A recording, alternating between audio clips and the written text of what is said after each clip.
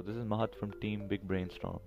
Our game is called Rocket Riders, and it's basically a series of races against AI-controlled players with several different cheating mechanics. So right off the bat, we have the punch power-up, which knocks off enemy players who get hit by it, as you can see in the screen. Next up, we have the rocket.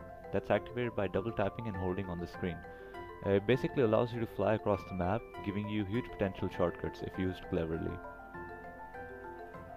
And at the end of each level, if you are in first place, you get challenged by a series of platforming sections where you have to go to the top or as high as you can. Now this depends on your skills with the rocket along with how much fuel you've preserved from the race itself. Now the key to winning is keeping in mind that your power-ups are limited, so you need to use them strategically. Now additionally, you have to collect fuel and attack power-ups that are scattered throughout the maps.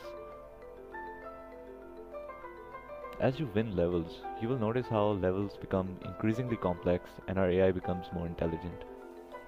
The AI we developed is very aware of its surroundings.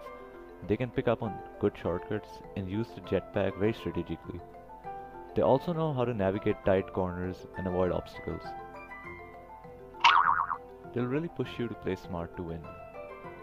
So, as for the obstacles, we have static and moving walls that bounce you back on collisions, putting you at a big disadvantage if you fail to avoid them. The jetpacks serve as a really good way to avoid these.